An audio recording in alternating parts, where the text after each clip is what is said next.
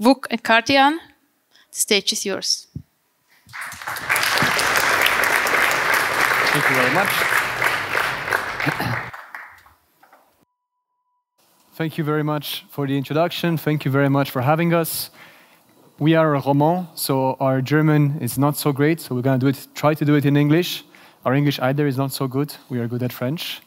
But let's get right into it. Great, fantastic. So we're going to dive into the future of retail banking and trying to understand how the customer relationship can be completely changed through generative AI. But before we go into it, we just want to take you 30 seconds to tell you a little bit more about Visium. So Visium is a company that was born from the EPFL in 2018 and that strives to empower organizations to innovate and become market leader through the leverage of data and artificial intelligence. From 2018, we grew quite a lot. So today, we are a pan-European organization present in 3 different countries with offices in Lausanne, Zurich, Sarajevo, and Valencia. And we have a lot of Visium, did a lot of projects. You can see all the logos. And if you have any questions, we'll be around there, so you can just ask us right away. At Visium, we not only try to leverage AI to help our clients, we have been very focused recently with generative AI, and that's what we'll talk about in the next seconds. Thanks, Luke. Mic test, does it work? Perfect. Hi, everyone. So, GenAI. Well, we've been using it for quite some days. I believe all of you have tested ChatGPT, and it's already improving your life. It's clearly an innovative solution, right? We can all agree on this. But as all innovations and innovative solutions, at some point, it will come to an end. At some point, it will come to a time where there is no added value of following this S-curve that is famous or, let's say, related to a lot of innovations. But we at Visium, based on the projects we do and the different industries we work with, we believe that GenAI is really at the beginning of this paradigm shift. We believe that GenAI is barely scraping the surface of its transformative potential, standing at the dawn of a new era, which will enable to create, redefine what we call efficiency, what we call decision-making, what we call creativity, but also a new era to unlock unprecedented value that is proper to GenAI. So, having said that, what does it mean for banks, for us, for this event, for the banking sector? Let's try to first talk about the history of AI in banking and how it affected the different departments.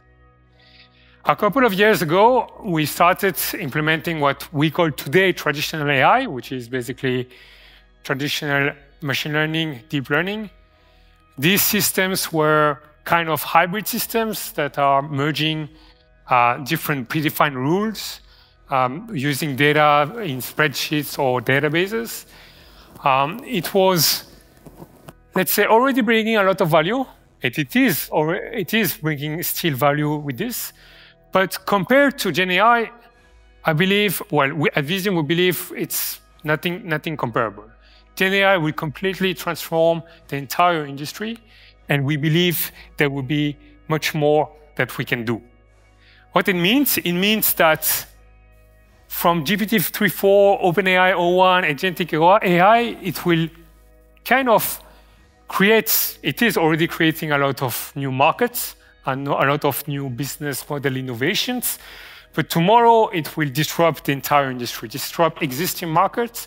And what we call banking for all, augmented with GenAI, will enable to augment everybody, whether it's the banks, whether it's the customers, and we will have much higher adoption. So we talked about how it's going to revolutionize everything, but let's be a bit more pragmatic about how it means to redefine the operation of banking with GenAI. I must say, it's not about this new technology. It's not about being an evolving technology. It's more about creating this new business model. It's more about breaking these boundaries of decision-making, efficiency, effectiveness, creativeness. And if we focus on what can we do pragmatically, what use case we can do, there is a ton of this, right? Whether from the financial AI augmented advisor, whether it's fraud detection, there is plenty of it. But we need to select, we need to prioritize. And there's two important criteria. First, impact on the efficiency and effectiveness. But more importantly, the people paying the bank, so impact on the customer, impact on customer engagement. And if we do this exercise, we realize that there are three use cases that are really close and accessible. Well, at least one of them really accessible and two that are more visionary, but we believe are going to transform the next few months and years, 2025, 2026, and so on. These are the workforce copilot, so basically automating repetitive tasks, but more like general tasks, writing emails, summarizing, etc. Basically ChatGPT, but more like implementing all your processes. And two others, which are document automation and automated, let's say, call center, or let's say intelligent call center automation, which we're going to dive into it now. So the last time that you called your banker or for any questions, you forgot your PIN or any questions, how much time does it really took the banker to answer or the call center to answer? Isn't it quite frustrating? Isn't it quite cumbersome? You need to call between 9 and 5 p.m. It's kind of reducing the engagement of customers, right? And imagine if tomorrow we can automate this end-to-end. Imagine that you interact with a bot that will detect the intent of your query if you want to know the new PIN, or if you want to sign a contract and so on. You will have a bot server that will detect the intent. Then you will have a query search and a decision engine that will kind of work together to fetch the data, both on the CRMs and the ERP of the bank, but also based on the historical conversation with the customer. And finally, you will have an LLM that will frame everything, make it beautiful, and make it like it's a human. That's the vision. And we do think it's quite accessible and quite close. I know, like if we compare to what was said in a few minutes ago in one of the presentations, it's true that we can question ourselves and we can ask ourselves and say whether the customer would like to talk to a bot. But what if that bot is available 24/7? Isn't that a great advantage and kind of trespassing the frustration we can have to talk about bots?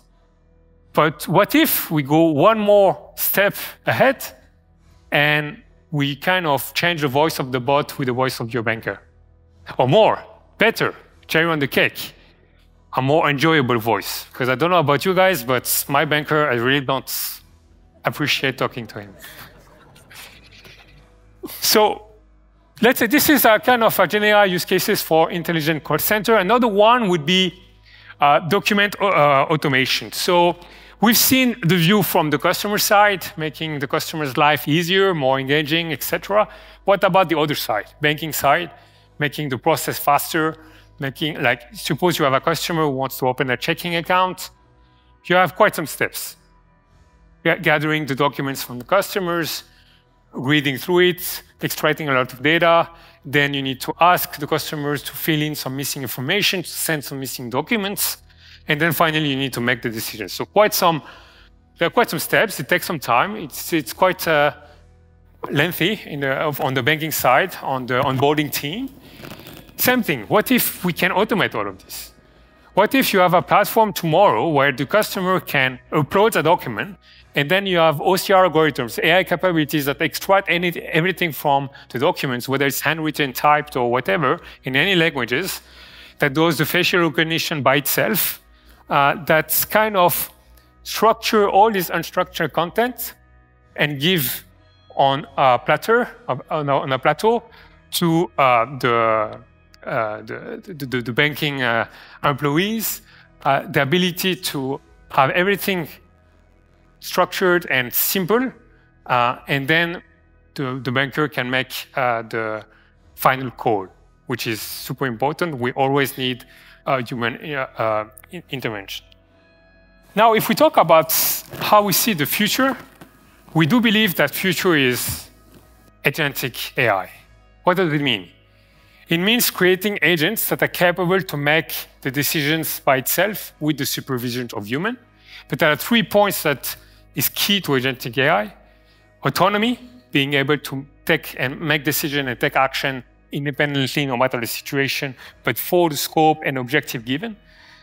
Adaptability is to adapt to the different customer, to the different problem, to what was discussed in the past.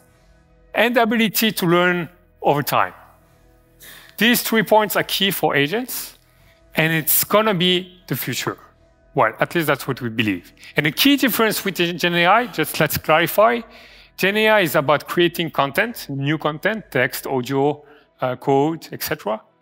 And agents is about making a decision, doing an action by itself, always with some minimal human supervision, but on a controlled setting.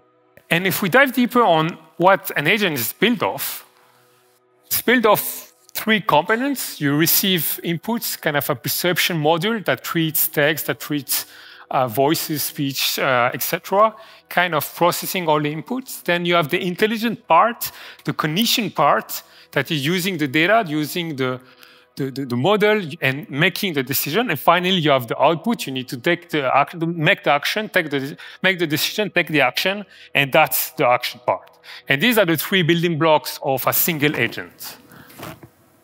But this is not enough science fiction for us. So what if, instead of having one agent working with one human, we would actually have one human working with an agent orchestrator that will basically take care of its own agent team that will do the different tasks. So imagine, it will happen very soon. So soon we won't imagine, we will observe it. But that instead of having one agent, we can have one agent that we create other agents in order to streamline different tasks, cut processes down, and have this intelligent automation capable of reasoning. Agents will be everywhere, and they will revolutionize directly or indirectly the customer experience, and we won't even see it as customers, but banks will see it. And there's 2 types of agents that you can think of. First one, there are those that would be a little bit more industry agnostic or tech agnostic, and there will be more master orchestrator, reporting agents, data collection agents, and so forth and so on. So they will help our tech teams. And then there are the other ones, which are more the specific banking agents that will be able to deal with risk and credit. They will all have some different specializations in departments. And basically, multi-agent systems will automate complex banking operations that you can see here, from credit checks to loan approvals to risk management and so forth and so on. And so before we leave you here, we just want to have 3 different scenarios of 3 different types of bank in 3 years. So the first one, we'll see the laggards, those that are not investing today in AI, that don't believe Gen AI is something. When we talk about agentic AI, they think it's going to be a joke and it will never happen. The second ones will be the early AI adopters. They will start to invest today. And interestingly enough, in 3 years, they maybe might be in an interesting situation. And finally, we'll see the bold innovators, those that might put a little bit too much effort and resources into it, making quite a lot of mistakes along the way, but that will be able to yield some interesting truths. And so the laggards will be a relic of the past. They will lose a lot of market share, and the only element of AI that they will actually embed will be some customer chatbots from some basic queries about just some Q&A and so forth and so on. That's one scenario. That's the first one that today we can say in 3 years we will definitely see, at least in Switzerland. The second one, we'll see the early AI adopters. Here, banks will be a trusted partner, where each customer will have the kind of personal banker. It will not be that intelligent, right? It will just be able to tell you if you're spending too much money, how are you planning, and it will really help you there. I have a wedding coming up in May. I hope that I could have a companion like this one that just tells me, hey, look, don't spend too much tonight on your food and your drinks. You have something coming up, be ready. And maybe an image of my girlfriend pops up angrily to tell me, what are you doing? You are crazy, don't pay that extra rounds.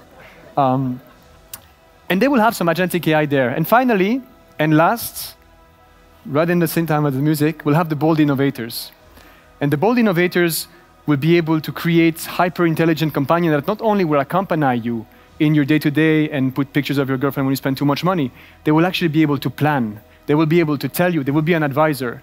They will never replace exactly your banker, because you always would like this human warmth and this human connection. But when it's 3 a.m. and I can't sleep because I don't have enough money for my wedding, my agent will be available and will tell me how I can actually get there and will give me this tailored advice. And the banks, some departments will be run by agents and humans will be able to focus on value-added tasks. So if you want to become bold innovators, we'll be there. Thank you very much.